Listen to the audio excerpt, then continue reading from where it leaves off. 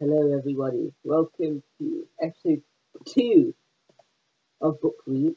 My episode. I'm Bradley from Bradley and SJ Show. No, SJ. Hello. You're not in this episode. I know, but you were talking And today, in this episode, we read some of our favourite books. Today I'm reading Roal, Dahl, Revolting Rhymes. So, today we'll be reading the Three Little Pigs. Three Little Pigs and Goldilocks and the Three Bears. No, we'll be reading Little Red Riding Hood and Snow White and the Seven Dwarfs. So, yes. And I'm much better at reading than yesterday, so I should be So, Snow White and the Seven Dwarfs. When little Snow White's mother died, the king, her father, up and cried, "Oh, what a nuisance, what a life! Now I must find another wife." It's never easy for a king to find himself that sort of thing. He wrote to every magazine and said, "I'm looking for a queen." At least 10,000 girls replied and begged to be the royal bride. The king said with a shifty smile, "I'd like to give each one a trial." However, in the end, he chose a lady called Miss McClose, who brought along a curious toy that seemed to give her endless joy. This was a mirror framed in brass, a magic talking looking glass. And there's a little picture just there at the bottom. Ask it something day or night. It always got the answer right. For instance, if you were to say, "Oh mirror, what's for lunch today?" the thing would answer in a trice, "Today it's scrambled egg on rice." Now every day, week in, week out, the spoiled and stupid queen should shout, "Oh mirror, mirror on the wall, who's the fairest of them all?" The mirror answered every time, "Oh madame, you're the queen sublime.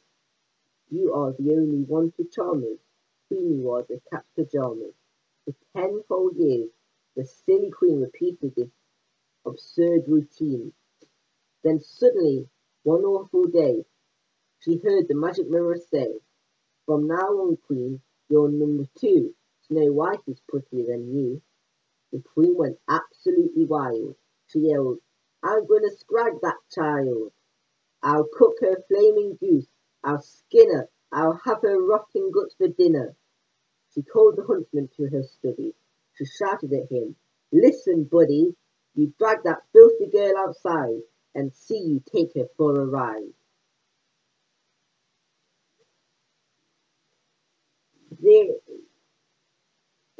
Thereafter slit her ribs apart and bring me back her bleeding heart. The huntsman dragged the lovely child deep, deep into the forest wild. Feeling the worst, poor Snow White spake. She cried, "Oh, please give me a break." The knife was poised, the arm was strong. She cried again, "I've done no wrong." The huntsman's heart began to flutter. It melted like a pound of butter.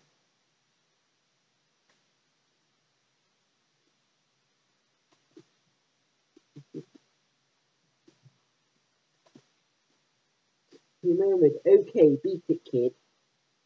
And you can bet your life he did. Later the huntsman made a stop. It was in the local butcher shop, and there he bought a safety steak, a bullock's heart, and one nice steak. "Oh majesty, oh queen," he cried, "that rotten little girl has died, and just to prove I didn't cheat, I brought along this bit of meat." The queen cried out, "Bravissimo, I trust you killed her nice and slow." Then this is then this is the disgusting part. The queen sat down and ate the heart. I only hope she cooked it well. Boiled heart can be tough as tough as tough as rubber. Rubber. It says rubber. It says rubber. While all of this was going on, where had Snow White gone?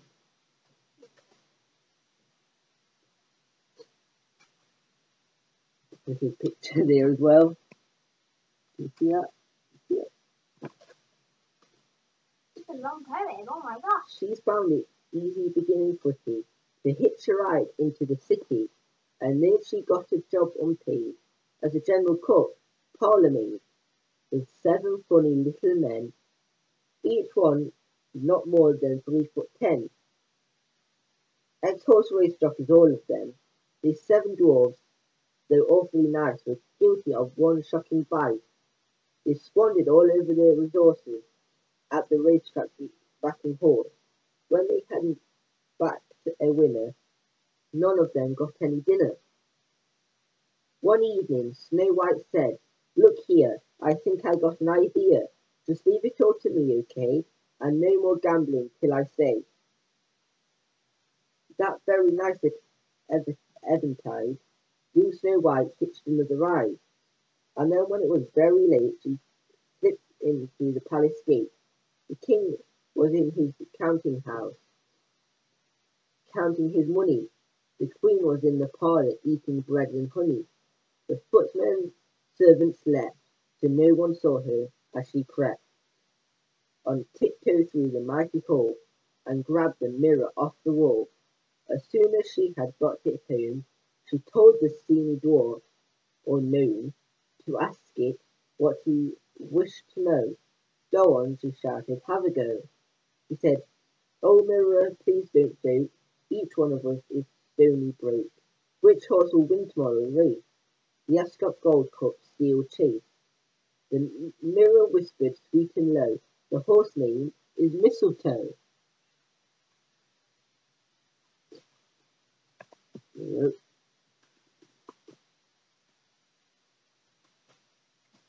The dwarves went absolutely daft. They kissed young Snow White for an ass, then rushed away to raise some dough with which to back old Mistletoe. They pawned their watches, sold their car, they borrowed money near and far. Much of it they had to thank the manager of the Barclays Bank. They went to Ascot, of course. For one, they backed the winning horse. Thereafter, every single day, the mirror made the bookies pay. Each dwarf and Snow White got a share, and each was soon a millionaire, which shows that gambling is not a sin. It's bad that you always win.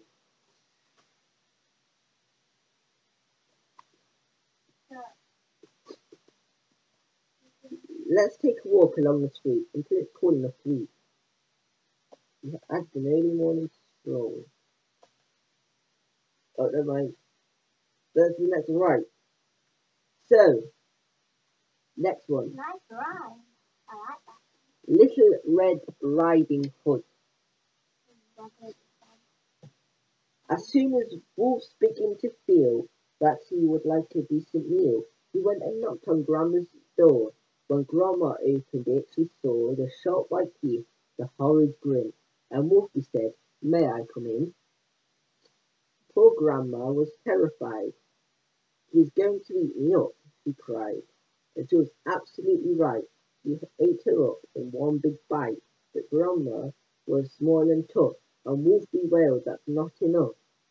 I have yet begun to feel that I have had a decent meal." He ran out the kitchen, yelping, "I've got to have a second helping," then added with a frightful leer, "I'm therefore going to wait right here till little Miss Riding Hood comes home from walking in the woods." He quickly put on Grandma's clothes. Of course he hadn't eaten those. He dressed himself in a coat and hat, He put on the shoes after that, even brushed and curled his hair, then sat himself in Grandma's chair. In came the little girl in red. She stopped, she stared, and then she said, what great big ears you have, Grandma. All the better to hear you with, the wolf replied. What great big eyes you have, Grandma, said Little Red Riding Hood. All the better to see you with, the wolfie replied. She sat there, watching and smiled. She thought, I'm going to eat this child. Compared with her old grandma, she's going to taste like caviar. The Little Red Riding Hood said, but Grandma, what a lovely great big furry coat you have on. That's wrong, cried the wolf. Have you got to tell me what big teeth I've got? Ah, well, no matter. What you say, I'm going to eat you anyway.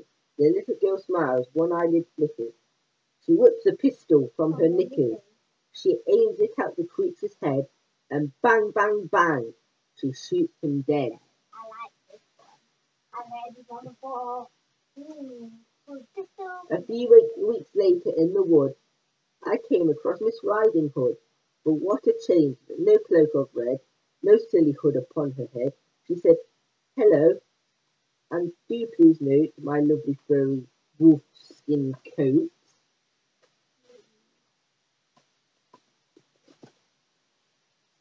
So, I like that one. the three little pigs. Final one. Right? The animal I really dig above all others is the pig. Pigs are noble, pigs are clever, pigs are courageous.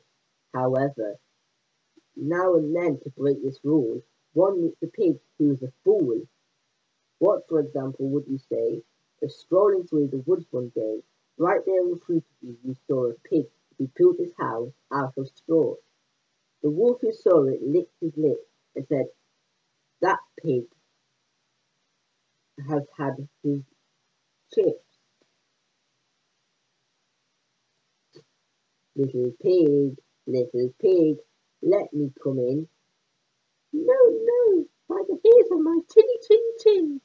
Then I'll huff, and I'll puff, and I'll blow your house in. The little pig began to pray, but Wolfie blew his house away. He shouted, bacon, pork, and ham. Oh, what a lucky wolf I am. And though he ate the pig quite fast, he carefully kept the tail till last. Wolfie wondered on a trifle, bloated surprise, for soon he noted another little house for a pig, and this one had been built with twigs.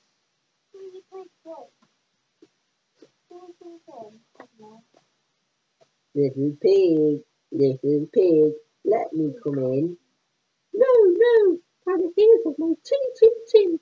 Then I'll huff, and I'll puff, and I'll blow your house in. The wolf said, okay, here we go. He then began to blow and blow. The little pig began to squeal. He cried, oh, wolf, you've had one meal. Why can't we talk and make a deal? The wolf replied, not on your Nelly. Soon the pig was in his belly. Two juicy little pigs, wolf cried, but still I'm not satisfied. I know full well my tummy's gorging, but oh how I adore indulging. So creeping quietly as a mouse, the wolf approached another house, a house which was also had inside a little piggy trying to hide. But this piggy, number 3, was bright and brainy as could be. No straw for him, no twig or stick. The pig had built his house out of brick. You'll not get me, the piggy cried. I'll blow your house down, the wolf replied. You need, pig said, a lot of puff, and I don't think you've got enough. The wolf puffed and blew. The house stayed up as good as new. If I can't blow it down, Wolf said, I'll have to blow it up instead. I'll come back in the dead of night and blow it up with dynamite. Pig cried, "You brute, how am I to know?" Then picking up the telephone, he dialed as quickly as could be the number of Red Riding Hood. "Hello, hello," she said. "Who's speaking? Who?" "Oh, hello, Piggy. How do you do?" Pig cried. "I need your help, Miss Hood. Oh, help me, please." "Do you think you could? Do you think you could?" "I'll try, of course," Miss Hood replied. "What's on your mind?" "A wolf," Pig cried. "I know you've dealt with wolves before, and now I've got one at my door." "My darling Pixie," said my sweet, "that's something really up my street. I've just begun to wash my hair, but when it's dry I'll be right there." A short while later, through the wood, came striding brave Miss Riding Hood. The wolf stood there, his eyes ablaze, a yellowish like mayonnaise. His teeth were sharp, his gums were raw, a spit was dripping from his jaw. Once more the maiden's eyelids flickered. She drew the pistol from her knickers.